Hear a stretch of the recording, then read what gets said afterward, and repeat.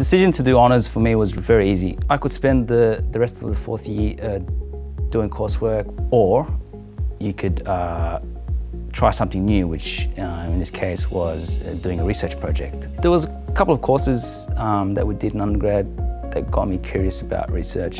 Pharmaceutics and physical formulations, all the novel therapeutics subjects, and in particular, I think 2 lectures on monoclonal antibodies.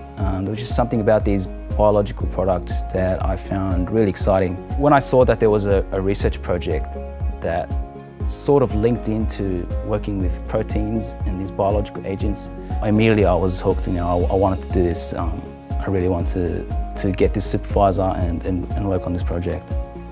If you asked me before then, would you have ever considered a career in research? I probably would have said no way. And the great thing about honours was that it actually opened up my eyes to what research actually was. I liked this more than I liked anything else. For once, I was doing a job that I actually enjoyed. I enjoyed waking up in the morning to come to, I enjoyed staying back to continue doing work. That was just the best part about doing honours for me.